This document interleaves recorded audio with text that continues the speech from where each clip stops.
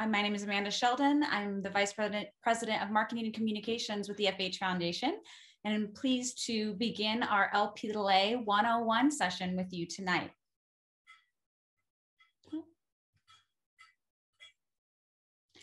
This webinar is not intended to be medical advice, and it is being recorded, and we will make it available on demand for everyone following this program. And it's really, our aim is to empower you with the education and knowledge that you need to make your most informed decisions about your healthcare. So as we've already mentioned, please at the bottom of the screen, go ahead and say hello. And make sure to choose the second box that says panelists and attendees, so all the attendees can see it as well. And we'll be taking questions at the end of the presentation through the Q&A feature. So please use the Q&A feature at the bottom of the screen to enter in your questions, because the chat goes just too quickly for all of us to be able to spot your questions from within that. And thank you to everyone who have already sent in your questions. We've really used that to inform our presentation tonight and make sure that we're covering all the basics of LPA. And so now I'd also like to thank the generous support of our inaugural foundation level sponsor, Amgen, as well as all of our families and individuals who support the work of the FH Foundation. We couldn't do this without your generous donations. And now I'd like to introduce Catherine Wildman, the founder and CEO of the FH Foundation. Thank you, Amanda. Welcome, everyone. We're so happy to be able to share this evening with you. Thanks for making the time. I wanted to start, some of you I already know, and you know that we have, as an organization for the last 10 years, done a tremendous amount of work in the field of familial hypercholesterolemia. And over the last 3 years have been doing an increasing amount in the field of Lp(a). And I just wanted to share my story briefly because I think it illustrates an underlying set of problems that we're all facing if we have elevated Lp(a). I had a heart attack at the age of 38, for those of you who don't know, and I do have familial hypercholesterolemia, but it took me about 9 more years to understand that I also had elevated Lp(a). And elevated Lp(a) is a metabolic disorder that occurs in 1 in 5 people in the general population, but is even more prevalent in the familial hypercholesterolemia population. And this is a very exciting time because I think we're learning a lot more about how it's a driver of cardiovascular disease. And as Dr. McGowan will share with you, there actually are therapies on the horizon that might be able to dramatically help reduce that risk. But I was looking at this old slide and noticing that Lp(a) was invisible, although I was born with it, and thought that that really captured the issue that Lp(a) is invisible, and together we hope to address that. So let's go to the next slide.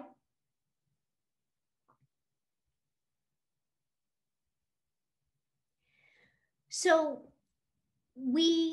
this is such a great slide. It really shows what are the major causes of death in the United States of America, and what do people search for on Google, and what does the media report on. And there's a discrepancy. We see that heart disease is sadly the #1 cause of death, not by much, but just beating out cancer. If you look on the left-hand column here, at about 30% of deaths would be attributed to cardiovascular disease, where it's about 29% to cancer. But if you look at in the next column to the right, you see that what people search for and what that reflects is what's on their mind. What are they concerned about? It's cancer. And then there are other causes of death. And only about 2% of individuals are searching for information on cardiovascular disease. The media has a similar bias where cancer is covered to quite a large extent, as is suicide and homicide, and heart disease is barely mentioned. And that's really a key part of what the FH Foundation intends to do always with our work is to elevate the profile of heart disease and educate all stakeholders, including those who are at highest risk or already have heart disease, about what they can do to delay the progression or delay the onset of an MI, or hopefully prevent it altogether. Next slide. And the way that the FH Foundation has done this over the last 10 years is to aggregate a large amount of data to answer unanswered questions. We have a national registry that is focused on familial hypercholesterolemia, but within that, we also collect data on Lp(a), and we also have a very large healthcare encounter database that we publish off of. And this data is imperative to bring to policymakers, to payers, to health systems, to physicians, to help change care, and to really demonstrate the gaps that currently exist in care. We also bring the medical expertise, as we're going to be doing this evening with Dr. Mary McGowan and many of the other physicians that we work with on our board of directors, our scientific advisory board, and the principal investigators in some of our large studies. And we elevate your voice. So if you have questions or you have struggles, share those with us, because that's one of our goals, is to be able to show some of these policymakers what your experience is, and to address the gaps that you may be experiencing in care. Next slide. So now it is my great pleasure to introduce Dr. Mary McGowan. She was actually our first chief medical officer, so we're so happy that she is back with us in that role. She also was one of our first members of the board of directors, and really played an instrumental role in the formation of the FH Foundation.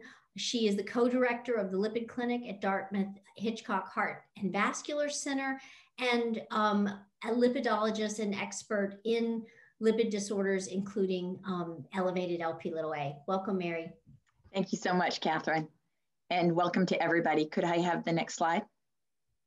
So today we're going to talk about lipoprotein a, Lp(a) 101, and I can assure you 102 will be coming soon. And I want to say at the beginning, Lp(a) is a pretty complex lipoprotein. And so if you don't get everything as I'm talking today, feel free to go back. This webinar is going to be posted on our website. But I'll try to speak slowly. That's not my strong suit. And we'll talk about all of these things, but I do want to get time for your questions. So hopefully we'll move things along and get to answer some of those questions. So first of all, Lp(a) is different than LDL, and the FH Foundation has focused on LDL, but from our inception, we have also focused on Lp(a). And as Catherine mentioned, many people who have familial hypercholesterolemia, which is really a disorder of very elevated LDL, also have elevated Lp(a). And so we'll talk about that as well. But tonight's focus is really lipoprotein (a). So we're going to talk about what is lipoprotein (a), how commonly is it elevated, and we're going to ask the question, why might lipoprotein (a) be a risk factor for heart disease, stroke, and aortic valve calcification, or we could say aortic valve stenosis or blockage? How is Lp(a) inherited? And how do we diagnose elevated Lp(a) levels? And are there any therapies currently available?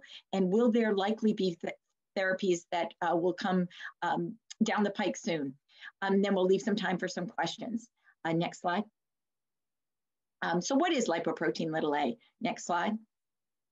So Amanda, who introduced us tonight, Amanda Sheldon's husband is an artist, and he drew this rendition of Lp(a).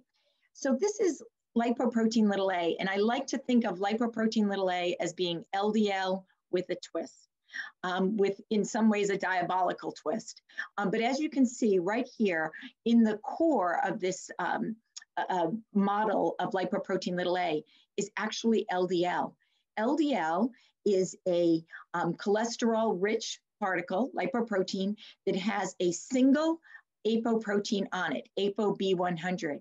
But LP little a is more than just LDL. Attached to the ApoB by something called a disulfide bond, which you can see up in the corner here, is the ApoA. And that apoprotein confers additional properties that we'll go over. So LDL is a lipoprotein that can clog arteries, can block arteries.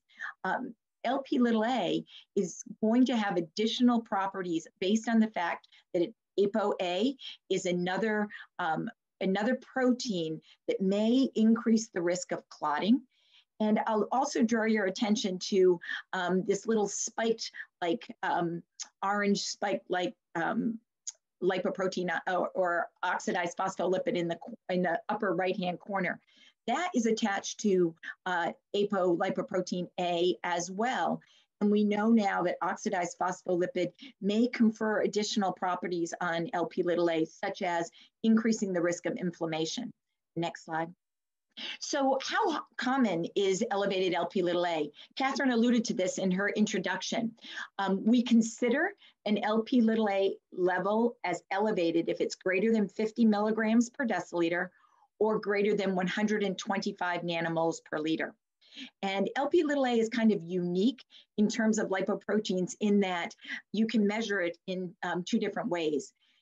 Measured as in mass or greater than 50 milligrams per deciliter being elevated is considered mass, and nanomoles per liter is considered particle number.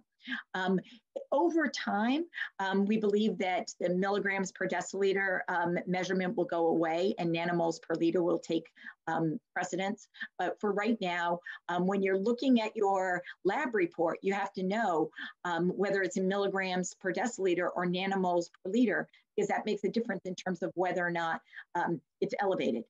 So 1 in 5 people worldwide has an elevated lipoprotein little a. This is much more common than familial hypercholesterolemia that occurs in 1 in 250 people. If we do the math, it is 1.4 billion people worldwide.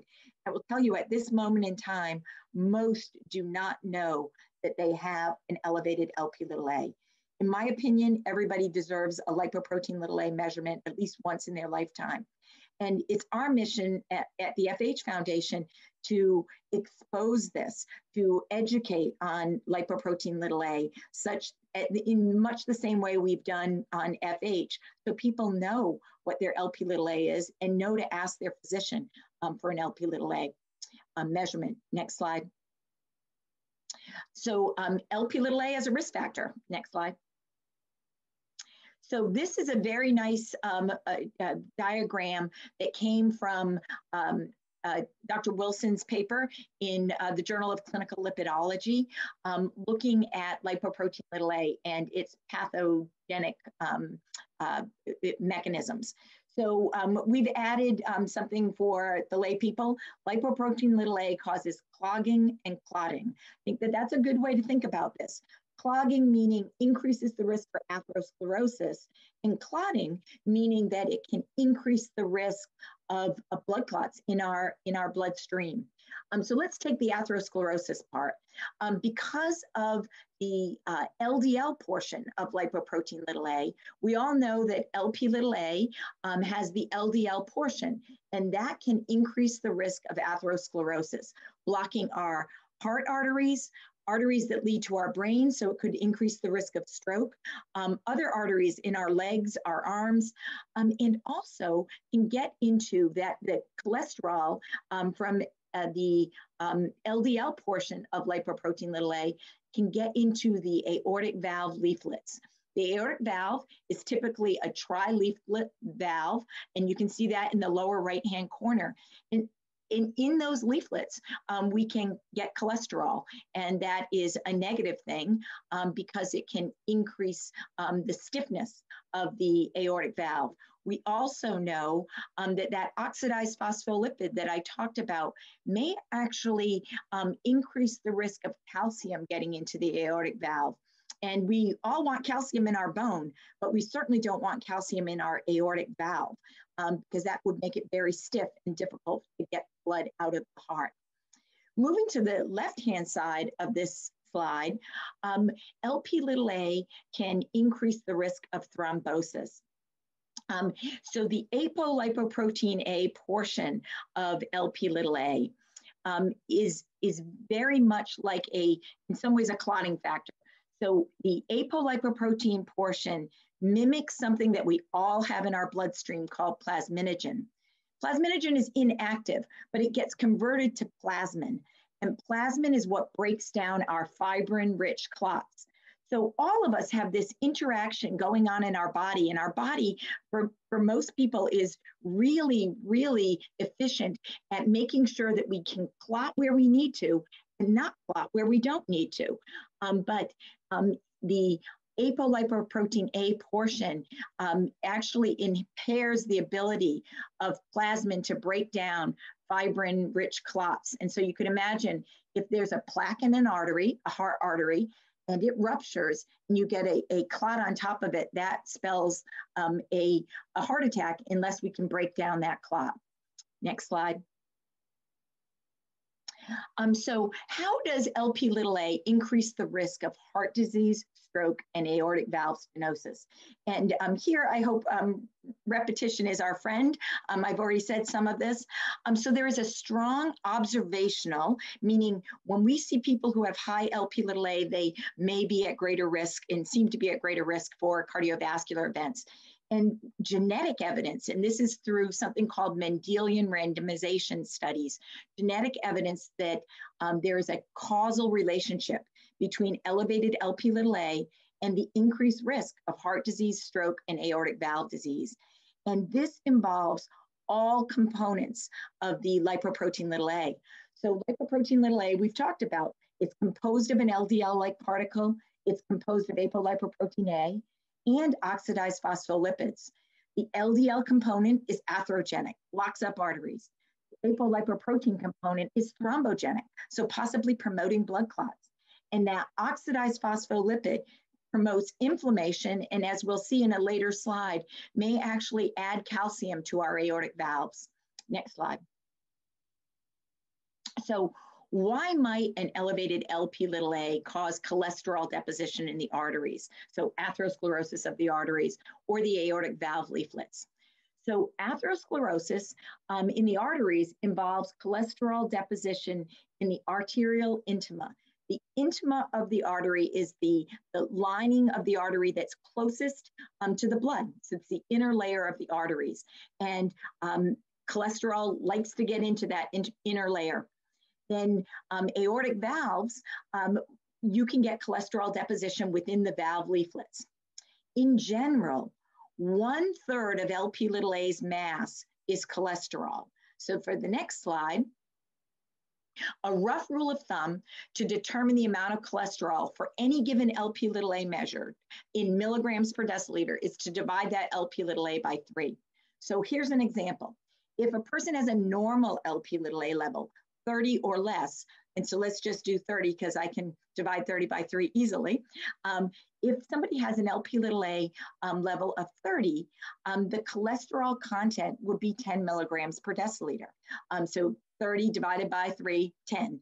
This is unlikely to cause any significant degree of atherosclerosis. But how about if somebody has a much higher LP little a, an LP little a of say 240? This will contribute 80 milligrams per deciliter of cholesterol.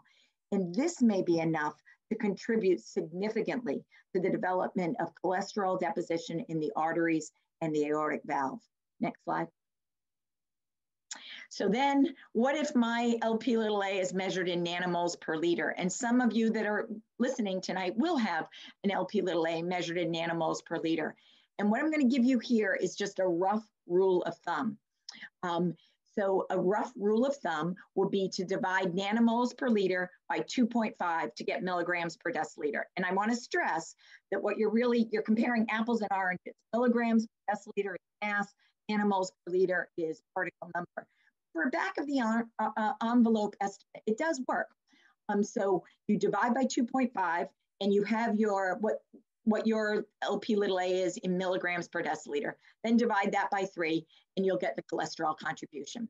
Next slide. So here's a little bit of a tricky slide, but I've already alluded to it. So the ApoA portion of Lp(a) shares structural homology with plasminogen. That means that they sort of evolve together. And I've mentioned what plasminogen is. What you can see on the left-hand side of this slide is a depiction of plasminogen. Plasminogen is an inactive precursor to plasmin, and plasmin is a really potent protein involved with the breakdown of fibrin clots. And apolipoprotein A interferes with this process. So here, when you're looking on the left-hand side, you'll see K1 through K5.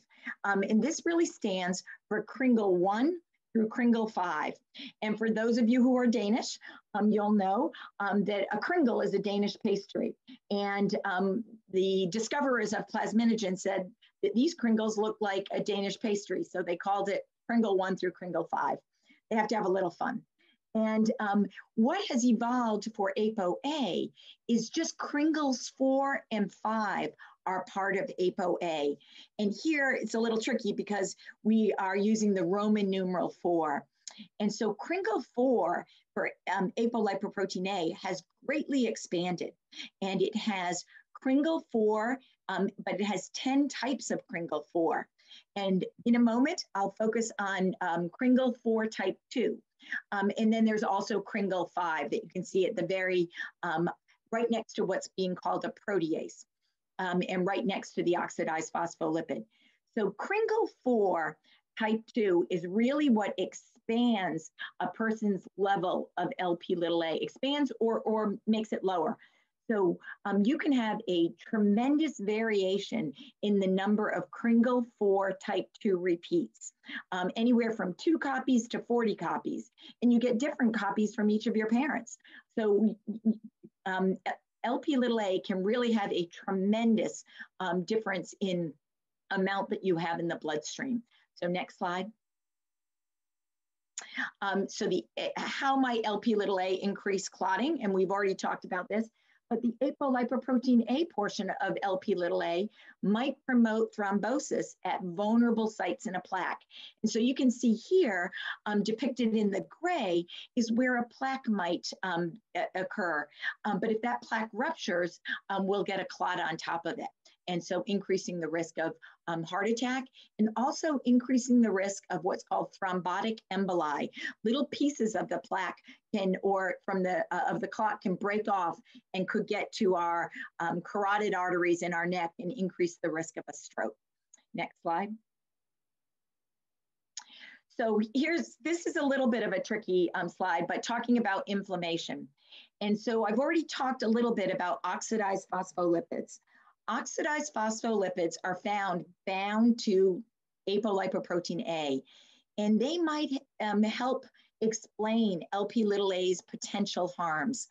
Oxidized phospholipids, as you could see from the very nice schematic that Scott Sheldon drew, they co-localize, they attach to apolipoprotein A, both in the arterial and valvular lesions when cholesterol gets into the artery or the valves.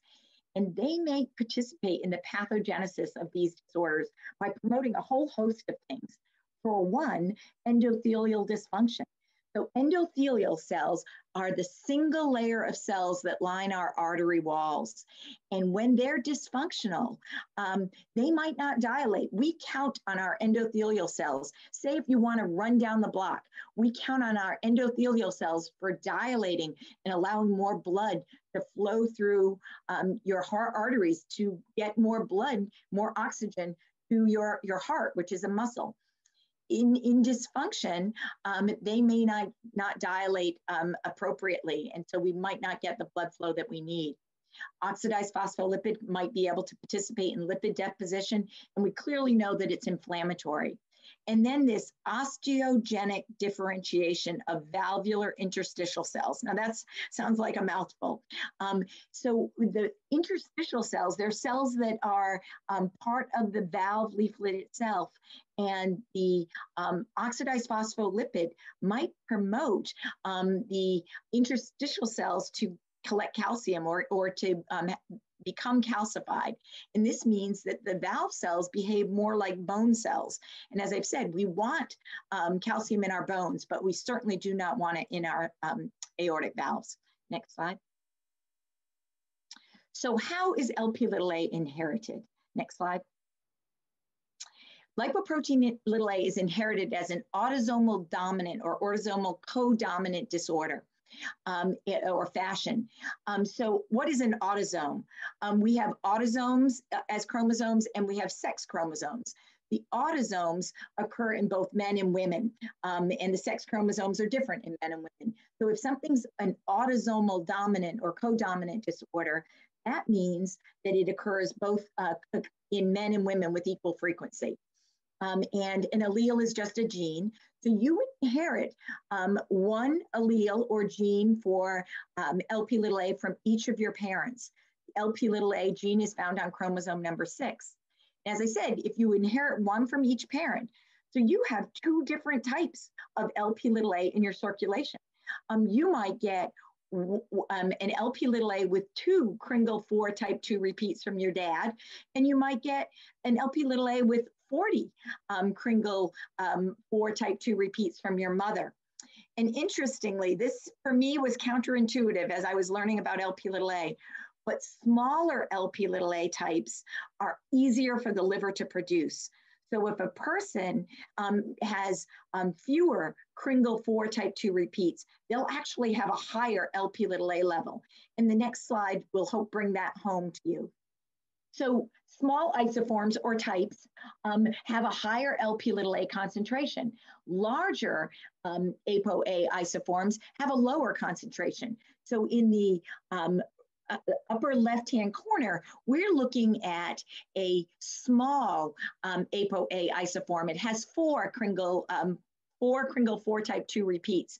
Whereas in the lower right-hand corner, this is somebody that has 40 Kringle 4 type 2 repeats. And so the person in the upper left-hand corner is going to be in the 20% population who have elevated Lp(a), and the person with those 40 Kringle 4 type 2 repeats is going to be in the 80% of the population that has less than a 50 milligram per deciliter level of Lp(a). Next slide. So why might an elevated Lp(a) be beneficial? We really can't think of any reason for it to be beneficial right now in 2021. But from an evolutionary perspective, it's been suggested that an elevated Lp(a) might help with wound healing. Think about it in terms of clotting, or reduce bleeding from childbirth. Those things could kill us. So evolutionarily, it might have been beneficial. This slide is for Amanda Sheldon, who loves hedgehogs, but this is a little fun fact. Lp(a) evolved twice in evolution and is found only in hedgehogs, and that's a picture of a hedgehog, old world monkeys, and primates, including us. Humans have can have an elevated Lp(a). Next slide. So how do we diagnose an elevated Lp(a)? Next slide. There have been multiple guidelines recommending testing Lp(a). Not every guideline recommends that everybody should have an Lp(a) tested once in their life. I happen to believe that they should. And I point out that each of these is the Canadian Cardiovascular Society, the American Society of Apheresis, the American College of Cardiology, AHA. They all have different, slightly different readings.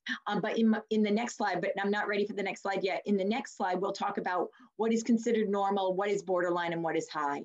But I would like to point out that the European Society of Cardiology and the European Atherosclerosis Society defines an elevated Lp(a) as greater than 50, and they define a threshold where an elevated Lp(a) might equate to something similar to familial hypercholesterolemia. So if somebody has an Lp(a) of greater than or equal to 180 milligrams per deciliter, which equates to 430 nanomoles per liter, that would be a person who would be at as high risk of developing early cardiovascular disease as someone with heterozygous FH. And then the National Lipid Association uses 50 milligrams per deciliter or 100 nanomoles per liter, which is the 80th percentile in Caucasians. Next slide. So what is a normal level? Less than 30 milligrams per deciliter or less than 76 nanomoles per liter. Elevated, as we've talked about, depends on what guideline you look at. But everybody agrees that over 50 is elevated. And then depending on which guideline you read, greater than 125 nanomoles per liter or greater than 100 nanomoles per liter is considered elevated. Next slide. So is a person's Lp(a) level stable over time? So to waffle, the answer is yes and no. So we do reach our adult Lp(a) level generally by age 5. And so in general, a person's Lp(a) level is the same at 5, 15, 25, 35, etc. But there are some exceptions. Lp(a) levels rise at menopause, sometimes quite substantially. Why? So estrogen is known to lower Lp(a), and at menopause, estrogen declines. And so we may see as much as a 20% increase in Lp(a), and for some people, even a little bit more. Lp(a) is also an acute phase reactant. So what does that mean? It means that in times of stress, Lp(a) can elevate quite substantially. So for example, Lp(a) can rise in times of physical stress, such as a virus or an illness, a heart attack, surgery. So we don't want to measure Lp(a), if somebody comes in with a heart attack, we don't want to measure their Lp(a), say 24 or 48 hours later, because it may well be elevated. I also would like to talk about a very timely cause of an elevation in Lp(a). We can sometimes see elevated Lp(a) in the setting of coronavirus. So if somebody experiences coronavirus and they already have a high Lp(a), their Lp(a) may increase manyfold. And this is a concern because we know that the coronavirus increases the risk for people who have this situation called cytokine storm, and that can increase the risk of clotting and heart attacks. And so we've taken the step of having on our website a letter that should someone unfortunately know they have a high Lp(a) and think they might have COVID-19, they can print that off when they go to the emergency room to put the ER doctor or let the ER doctor know that this is a risk factor and that they might want to take special precautions. Next slide. So the Friedewald equation is an equation that we use to calculate LDL. And so in our labs, we measure total cholesterol, we measure triglycerides, and we measure HDL. But we use the Friedewald equation, which is really that the total cholesterol is equal to the LDL cholesterol plus the HDL cholesterol plus the triglycerides divided by 5. But when we think of LDL cholesterol, you might think that LDL cholesterol is all by itself. But when we're measuring LDL, really, no matter how we measure LDL, we are getting Lp(a) in that measurement as well. So LDL cholesterol plus Lp(a) cholesterol really equals the LDL cholesterol as we measure it. Next slide, and I'll show you so this is a slide of something called a beta quantification. So when you think about lipoproteins and we talk about HDL cholesterol, high density lipoprotein, and LDL cholesterol, low density lipoprotein, you might wonder, what do these terms mean? Well, they actually come from us spinning down a person's blood. And we spin down, a beta quantification spins over 18 hours. And the lipoproteins layer in various spots. So the HDL is the high density lipoprotein. It layers at the very bottom. But LDL and Lp(a) layer out in the same band. And so we measure them together. IDL is intermediate density lipoprotein, and that is layers out above. And VLDL and chylomicrons are very triglyceride-rich lipoproteins, and they float at the top. And so the Friedewald equation it has the LDL and the LP little a together. Next slide. So this is a slide, I think it's really one of my only slides on both familial hypercholesterolemia, which is another autosomal dominant disorder characterized by very elevated LDL cholesterol. And so this talks about elevated LP little a and elevated FH, and familial hypercholesterolemia. And what do these two things have in common? Well, number one, LP little a can increase the risk of cardiovascular disease, and FH increases the risk of premature cardiovascular disease. And the fact that 30 to 50% of people who have familial hypercholesterolemia will also have a high LP little a. So when we think about how this factors out, if somebody has premature cardiovascular disease, and this is on the left-hand side, 162 people in this particular study published in Clinical Cardiology. And I'm only going to focus on this side. If you had 162 people with premature cardiac disease, that's women with cardiovascular disease before the age of 60 or 65, and men before the age of 50 or 55, and you asked yourself, how does this balance out? What percentage of people will have a high LP little a? What percentage of people will have familial hypercholesterolemia? And what percentage of people will have both? Well, so the lion's share, 59.3, probably have elevated LDL cholesterol and a number of other risk factors, cigarette smoking, diabetes, hypertension. 25.9% will have an elevated lipoprotein little a, that is greater than 50 milligrams per deciliter. We routinely say that 1 in 10 premature myocardial infarctions or premature heart attacks is caused by FH. And so 8.6% here is pretty close, will have familial hypercholesterolemia alone. And then there are people who, as we say, really have two hits, have the double whammy of elevated LP little a plus familial hypercholesterolemia, and we'll see that in about 6.2% of people. So there really is a large percentage of people who have premature atherosclerosis who will in fact have lipid disorders, whether it be LP little a or familial hypercholesterolemia. Next slide. So there's an ICD-10 code for lipoprotein little a, and your doctor or your clinician may add this code to your medical record if you have a high LP little a. And we think it's very important to have ICD-10 codes, either for elevated LP little a or for a family history of elevated LP little a, because we can query the electronic medical record and ask questions of our own database when we do so. And also, as Catherine pointed out earlier, we have a very large national database that we have worked very hard to secure.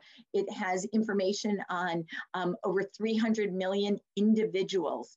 And this database, we can query it for how many people have gotten a lipoprotein little a measurement, how many people have an elevated LP little a. So it's very important in terms of us being able to do research on LP little a. Next slide. So what about LP little a lowering therapies? Do we have anything currently available? And next slide. So what are the impacts of certain LDL lowering therapies on LP little a? And I know we've gotten a lot of questions about diet. And so I do want to say up front that diet does not impact LP little a, and dietary supplements do not impact LP little a appreciably either. Some people have asked the question, does saturated fat lower LP little a? And the answer is it might lower LP little a slightly. But saturated fat is a very bad choice because saturated fat leads to downregulation of our LDL receptors. And what does that mean? That means that our LDL receptors on the surface of our liver are not able to remove LDL cholesterol effectively. So the more saturated fat we have in our diet, the more elevation in LDL we're going to have. And LDL is very strongly correlated with cardiovascular disease. We know from clinical trials that for every 40 milligrams you lower your LDL, you can reduce your risk of a future cardiac event by 20%. So that's a big payoff. So I hate to see people consuming a lot of saturated fat. Niacin can lower Lp(a) by about 20%, and we'll talk more about that in the next slide. Statins are known to raise Lp(a) slightly, but I cannot emphasize enough that statins are very, very important in terms of our ability to reduce cardiovascular events. When somebody has a high Lp(a), I do use statins in my clinic so that I can lower their LDL dramatically. I can lower their LDL by, 80 milligrams per deciliter. That would equate to a 40% reduction in cardiovascular events. So it's very important that we know that statins are our mainstay. Ezetimibe and bempedoic acid have no effect on Lp(a).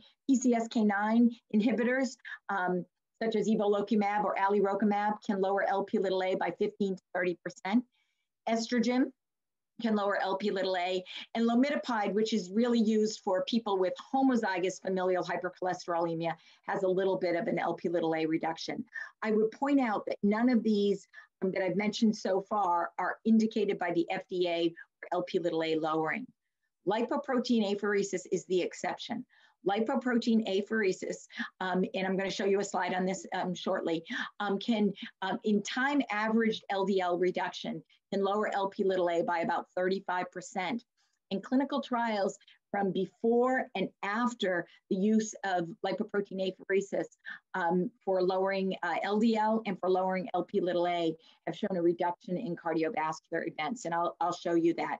One of our somebody has said that aspirin can lower Lp(a) by 25%. The data that I have seen on aspirin is about an 11% reduction.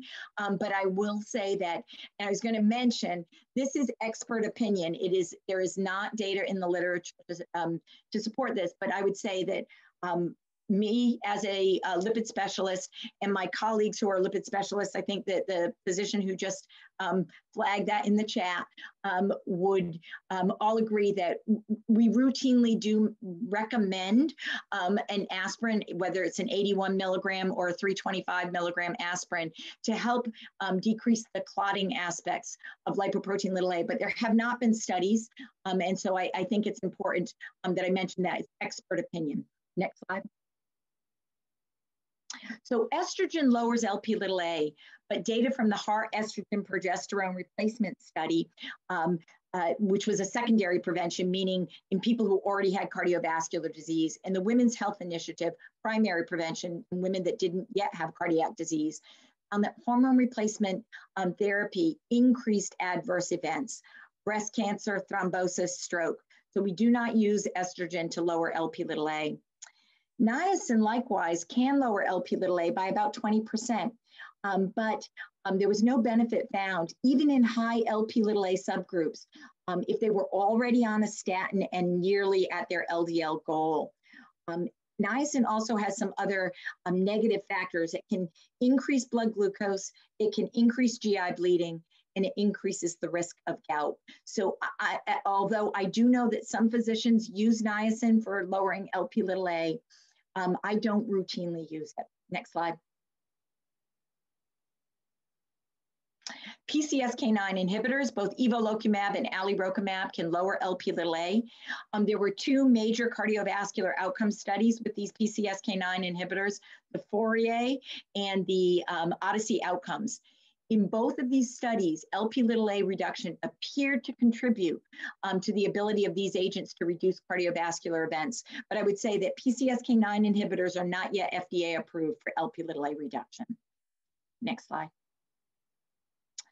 This is lipoprotein apheresis, and this is Kathy, and she is one of our FH advocates, our Lp(a) advocates.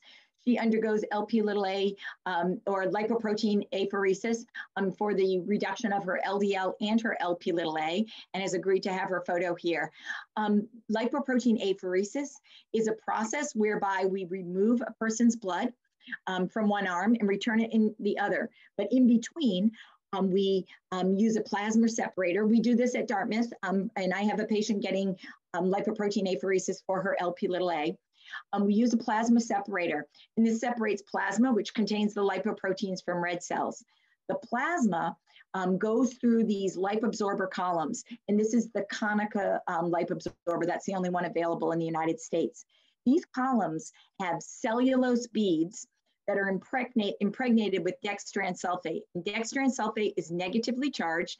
ApoB, which is part of LDL and is part of Lp(a), is positively charged. And it is basically sucked up in these columns. And so then we have a waistline, and we constantly go back and forth between these two lipoabsorber columns during the 3-hour procedure, which can be done every week or every 2 weeks. Next slide. And this is what we see with lipoprotein apheresis. We see a plummeting, a 69% acute reduction, followed by a rebound in between apheresis. So the time average reduction is about 35%. Next slide. The lipoabsorber lipoprotein apheresis is approved for people with heterozygous familial hypercholesterolemia who have an LDL greater than 100, an Lp(a) greater than 60, and either documented coronary disease or documented peripheral artery disease. Next slide. And what about clinical trials? What's going to be available potentially in the future? Next slide. Olpasiran is an Amgen drug, also known as AMG 890. This is a small interfering RNA, and this is a relatively new class of drugs, and which we'll be going over in lipoprotein 102. So just suffice it to say, it is a very powerful type of mechanism for lowering Lp(a). Amgen has initiated a 240-person phase 2 trials. So trials go phase 1, phase 2, phase 3. So phase 1 is first in humans. Phase 2, you've already worked out the bugs, and you're looking you might be looking at different doses. And so this is a 240-person phase 2 study using 4 different doses of Amgen 890 versus placebo. This study is already enrolling. It began enrolling in July of 2020 and should be complete by 2023. If you, in order to get into this study, you have to have an Lp(a) greater than 150 nanomoles per liter and evidence of atherosclerotic cardiovascular disease. Next slide. Pelacarsen, also known as TQJ230, is an antisense oligonucleotide, another class of drugs that I will be discussing in lipoprotein A 102. This is being developed by Novartis, and it can lower Lp(a) by 38 to 80%, depending on the dose. It can also lower that oxidized phospholipid as well, depending on the dose. This is currently enrolling a phase 3 trial, cardiovascular outcome trial called the Horizon trial. Individuals have to have had previous atherosclerotic cardiovascular disease, so heart disease, stroke, peripheral vascular disease in the last 10 years to enroll. The dose that will be being used is 80 milligrams by subcutaneous injection once a month versus placebo. And it's estimated that this dose is likely to lower Lp(a) by about 80%. In order to get into this study, you have to have an Lp(a) greater than 70 milligrams per deciliter. And we expect that it will continue for about 4 years or until there are 993 vascular events accrued. Next slide. And then Silence Therapeutics has SLN360. This is a phase 1 trial. So it will be enrolling 88 patients in 9 cohorts using like a single dose or multiple doses ranging broad range from 30 to 900 milligrams. And if these agents, Pelacarsen, olpasiran, SLN360, proves safe and effective in reducing cardiac events, we might see these agents on the market within 5 years. And that's a shorter period of time than one would think. It happens pretty quickly. Slide. So I'm going to stop here. I know this was a whirlwind, and I encourage you to go back and listen to it again if you didn't catch everything. I tried to repeat myself a few times. And I just want to say that we are really planning to do for Lp(a) what the FH Foundation has done for LDL cholesterol, for FH, familial hypercholesterolemia. And we need your help to do it. Thank you, Dr. McGowan. That was such an excellent presentation. And we have so many questions from the audience. So far, I think over 30 questions. So they keep coming in. You guys are doing a great job of using the Q&A, and we'll stay on as long as possible to answer as many of your questions. And whatever we don't get to, we'll do a blog and some other materials so that we can continue as well as answer them in our next session together. So Mary, maybe you could start. Why do you think there's such a lack of awareness for Lp(a) within the medical community? One gentleman reported he could have avoided his heart attack, and a few others have mentioned, or maybe they can't get a cardiologist or another one of their doctors to pay attention to it. What should they do, and why is this a problem? So I think that one of the problems is that lipoprotein(a) is complex, and lipoprotein(a) until fairly recently didn't have a method of reducing it. We certainly have lipoprotein apheresis, which is FDA approved for reducing it, and often cardiologists, not to pick on cardiologists, but would say there's nothing to do about it. What can I do? But I do think knowledge is very, very important. And I think getting the word out that this is present in 1 in 5 people and can increase the risk. I think over time, we are going to see more and more awareness.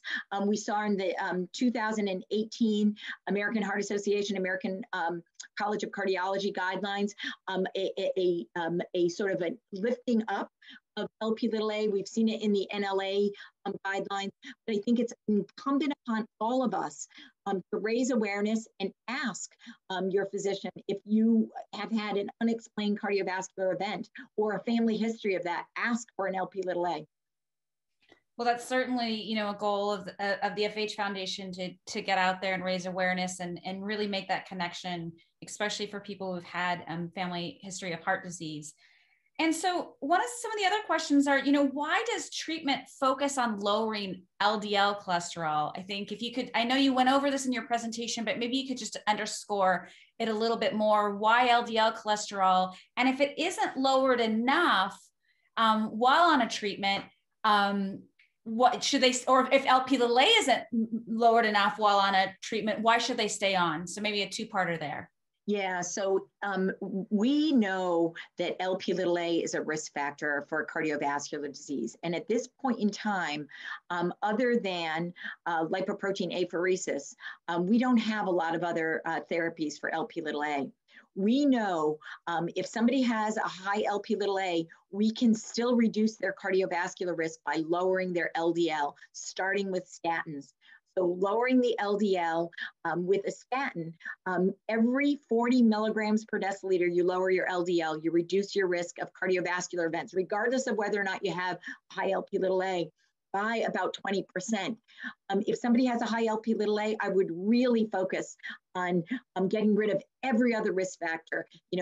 Eat well, maintain a regular exercise, lower your LDL cholesterol, make sure your HDL and triglycerides have been addressed, make sure your blood pressure is addressed, and if you have diabetes, treat that.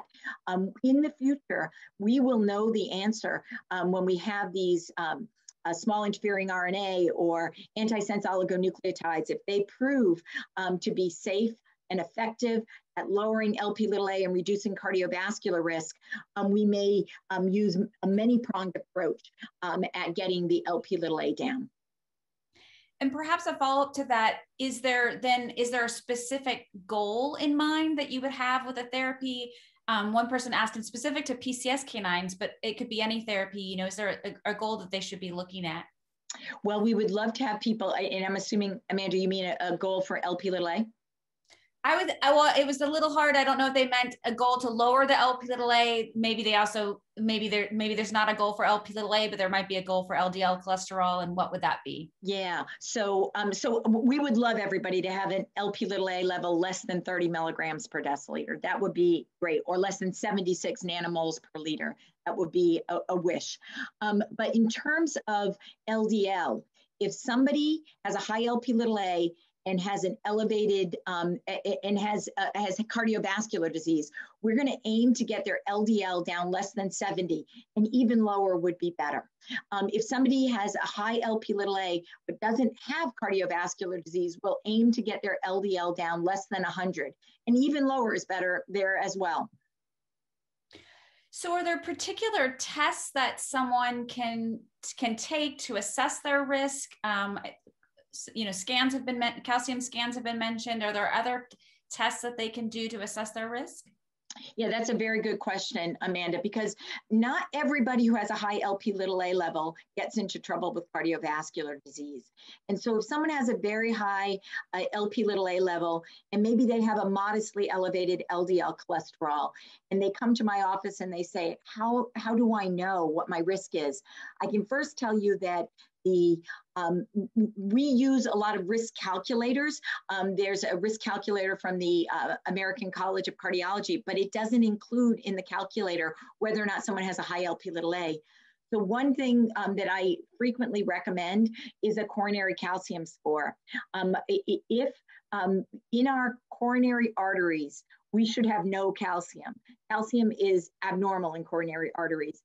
And so if somebody has an elevated coronary calcium score, and we get a coronary calcium score by our race and our gender.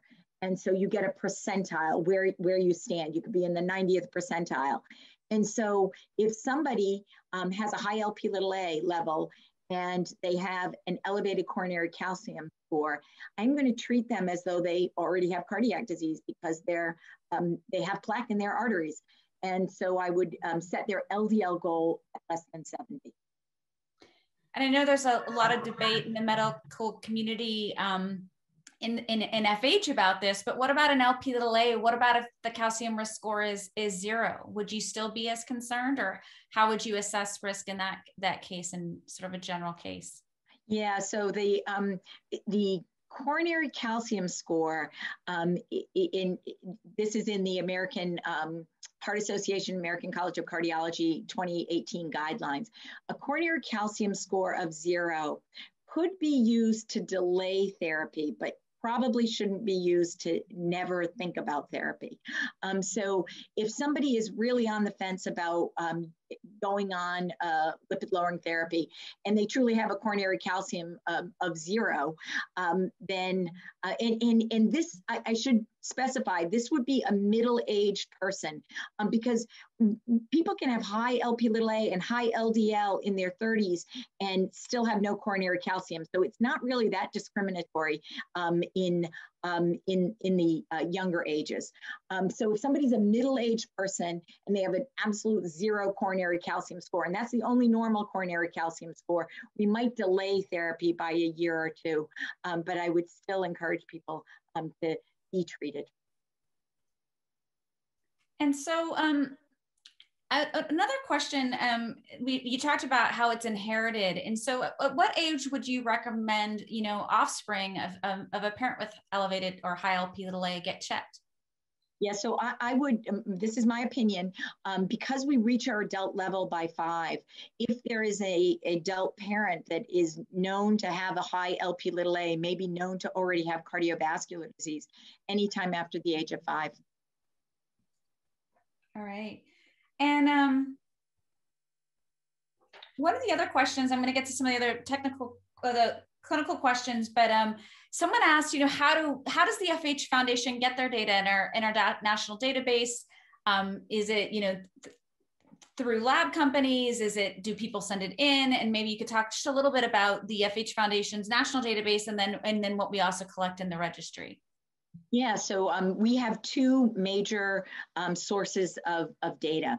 The National Registry is a registry that marries data that is procedure codes, surgical codes, diagnosis codes from a large database, and it marries it with data from two large lab databases. I'm not allowed to say where these come from, but it's a very valuable resource that the FH Foundation has invested a tremendous amount of money acquiring, so that we can ask questions, research questions. We can ask questions about uptake of medications and what happens when people don't get medications. For example, Kelly Myers, our Chief Technology Officer, looked at what happens when people don't get PCSK9 inhibitors when they really need them, and found that there's an increased risk of cardiovascular events. We use this data to look at trends. We use this data to look at who's being, in aggregate, who's being treated and who's not. The other database that we have is a database that is part of our familial hypercholesterolemia registry. And this registry is a registry of nearly 40 sites, large academic sites, large research sites, large clinical community hospitals. And we have people at each of these sites entering data on people with familial hypercholesterolemia. But as I mentioned, 4,500 people that we follow longitudinally. We use that data to uncover disparities in care by gender, by race. And we also look at lipoprotein little a. So we have 4,500 people. And I mentioned earlier that 30 to 50% of people with familial hypercholesterolemia will also have a high lipoprotein little a.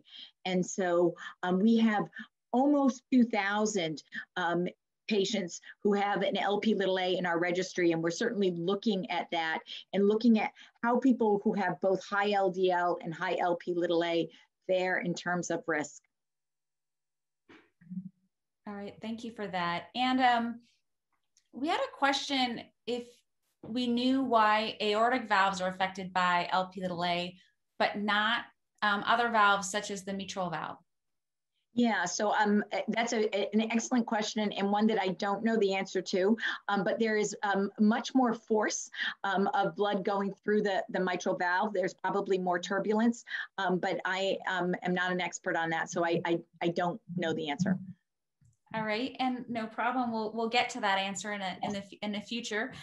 So I think there was a question from Dr. Tayek, and I hope I didn't mispronounce his name, but does anyone know if you measure a direct LDL, is the LP little a also included?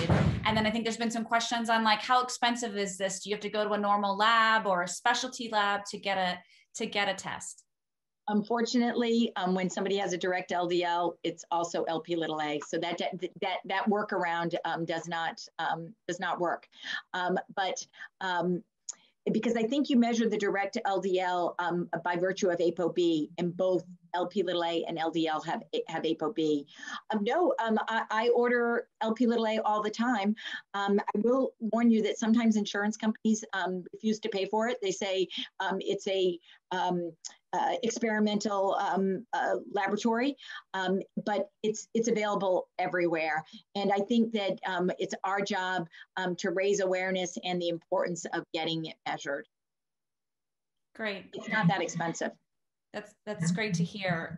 So we talked a lot about our little Danish friends, our Kringles. And so just a clarifying question, if you have larger ApoA, which results in lower LP little a concentration, does the risk of heart disease decrease? Yeah, because you would have a lower concentration. So you'd have a much lower level. So those would be the people, there are some people who we measure their LP little a and it's 2, or it's, some labs just report it as less than 8. And so those would be people who presumably have the large isoforms.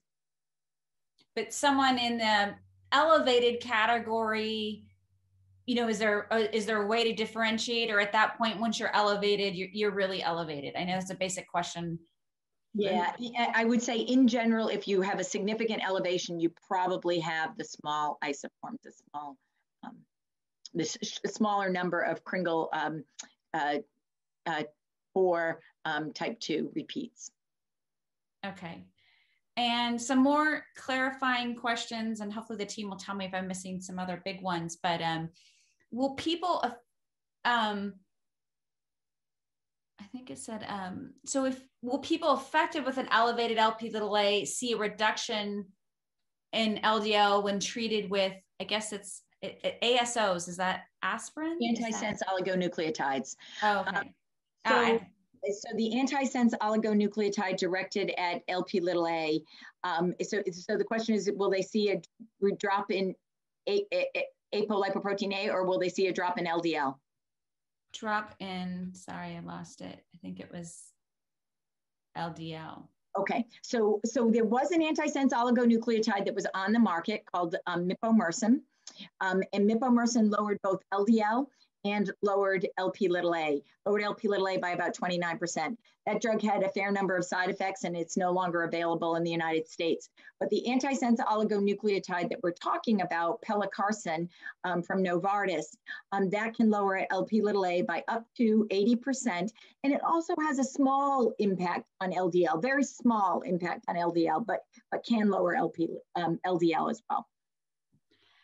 And we're going to do an upcoming webinar, not just on Lp(a). We'll probably do an upcoming webinar just on statins. But I think, is there anything, we just get a lot of questions. There's a lot of even questions in this chain about, well, why statins? And I might be worried about statins and side effects. And how do you at least speak with your patients about these questions? Yeah, so statins are a drug people love to hate, but statins, actually, we have more data on statins than any other class of drugs for cardiovascular risk reduction. There have been multiple cardiovascular outcome trials, and statins do lower LDL dramatically. If somebody has an elevated LDL, somebody, for example, has familial hypercholesterolemia, the recommendation is high dose of high intensity statins. So 20 or 40 of rosuvastatin, 40 or 80 of atorvastatin. I try to push the statins as much as I can. If somebody has difficulty related to the statins, I would supplement with ezetimibe, and then we can add other agents in, PCSK9 inhibitors, bempedoic acid. They all have a role, but the data for statins is so profound, and very importantly, the economics. Statins cost pennies a day. So nobody's getting rich on statins, at this point in time. They're all generic. And so I think that it's important to use medications that are going to be cost effective. For every 40 milligrams you lower your LDL with a statin, you reduce your risk of a cardiac event by 20%. Thank you for that. And so I'm going to ask some questions related to Lp(a) and high cholesterol. First, just basic question, at what level of cholesterol does someone with high Lp(a) always have high cholesterol? And at what level should they be tested? Yeah, so that's a very good question. Now think about it. You could have a very low LDL, and you could hide a very high Lp(a) in that LDL. So say you have an LDL of 40. Now, not many people have an LDL of 40, and you have an Lp(a) of 240. Divide 240, this is milligrams per deciliter, by 3, and that's 80. You might have an LDL of 120, and it's higher than we'd like. We'd like it less than 100, but you can hide a very high Lp(a) in a relatively normal LDL. And so say somebody comes in to the emergency room and they have an LDL of 120 and they have had a cardiac event and they're 45 years old, that should trigger getting an Lp(a) measurement. Maybe not. I talked about Lp(a) is an acute phase reactant, so it can go up at the time of a heart attack. But certainly, once somebody's 8 weeks out from a heart attack, or immediately remembering to do it in the ER, that could be very helpful. And you talked a little bit, but is that really the only symptom of high Lp(a)? Are there any symptoms that don't involve a visit to the ER and possibly, an urgent heart attack or stroke? So Amanda, that's a very good question. And when we think about LDL, we think about it as the silent killer. And Lp(a) is very much the same. You don't have any symptoms of a high Lp(a). You don't have any symptoms of a high LDL until you have a cardiovascular event. So that's why it's so important to be proactive. If you have a family history of cardiovascular disease, get your lipid profile, know what your lipid profile is. And it might be that your LDL is fine, but your Lp(a) is high. It might be that your triglycerides are high and your HDL is low. There are many different lipoprotein abnormalities that can get us into trouble. But I say knowledge is power. So we should get our lipid profile. And certainly, I think everybody deserves a lipoprotein(a) at some point in time. Earlier. And another person, just asked, so I know that we have varying guidelines in the United States about getting one at least once in a lifetime. I know we sort of strongly believe that in order to understand and really manage the risk and be empowered. How often then should you get your Lp(a) checked? Yeah, so I would say that, as I mentioned, you reach your adult level at 5, and then each time you measure it, it's going to be very similar. I know somebody sent in a question that said that after they had, I think, their gallbladder out, it was very high. But remember, it's an acute phase reactant, so don't get it measured then. So get it measured one time in your life. And then for women, I would advocate that postmenopausally, women get a second Lp(a) measured. It's not going to go down at this point with lifestyle measures or appreciably with any intervention that we have other than lipoprotein apheresis. If somebody's getting lipoprotein apheresis, we sometimes measure it. And then in the future, when we have agents aimed at lipoprotein(a), I think we'll be measuring it more. Very similar to the way we measure LDL. And I believe you gave the fact earlier, but could you talk a little bit about the overlap between FH and elevated Lp(a), and what maybe even a follow-up question from someone in the audience is like, if Lp(a) can be raised after menopause, then what might they do to continue to protect themselves or to help themselves, especially if they already have cardiovascular disease? Okay, so we know that 1 in 5 people have an elevated Lp(a). So 20% of worldwide has an elevated Lp(a). When we think about people with familial hypercholesterolemia, we know that somewhere between 30 and 50% of people who have familial hypercholesterolemia also have an elevated Lp(a). Why that is, I can't say, but we know that a high Lp(a) is much more common in people with FH than it is in the general population, even though elevated Lp(a) is common in the general population. You might think that using estrogen postmenopausally, which would keep your Lp(a) down a little bit, might be wise. But as I mentioned in the women's health study, what was found was elevated using hormone replacement therapy postmenopausally increased the risk of breast cancer, increased the risk of stroke, and increased the risk of thrombosis. So we don't routinely use estrogen postmenopausally to lower Lp(a). And what about individuals who are younger? I know in FH, we can begin treating children with statins if they need it, even as early as the age of 8. What about a teenager or a young adult with high Lp(a)? When do you start to consider treatment? Well, since there are, not therapies available right now. Remember, to be approved for lipoprotein apheresis for a high Lp(a), you have to have had cardiovascular disease, an LDL greater than 100, and Lp(a) greater than 60 in a person with familial hypercholesterolemia. So there aren't therapies to lower Lp(a) in children. And so what would we do? We would look at the child's Lp(a), look at their LDL and really look closely at their family history. If there was a very strong family history of really early cardiovascular disease, you could make a case if that child had an elevated LDL to consider using a statin in that child. But that would, be an individual decision with the pediatric lipid specialist and that child's family. And so we talk about this at the FH Foundation a lot. Is there, can you go too low with LDL cholesterol? Should people consider adding more treatments if they're on one, adding another? So what is some perspective on that? Well, one of the things that came up in one of our summits, so I don't think your LDL can really be too low, but one of the things that came up in one of our summits was, I think Dan Rader mentioned that Dr. Brunwald, who's the father of cardiology, he basically says, bring it on. I'll take any lipid lowering medicine because I want to get my LDL down around 20.